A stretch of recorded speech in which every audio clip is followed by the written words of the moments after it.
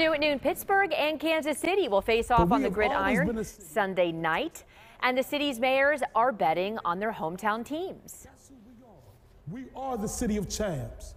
And so we're going to make it a little interesting. Yeah, that was Mayor Ed Gainey. He posted a video on Twitter. He says when the Steelers win, Kansas City will have to ship their barbecue sauce to 50 frontline workers here, and the mayor will have to wear a Steelers jersey.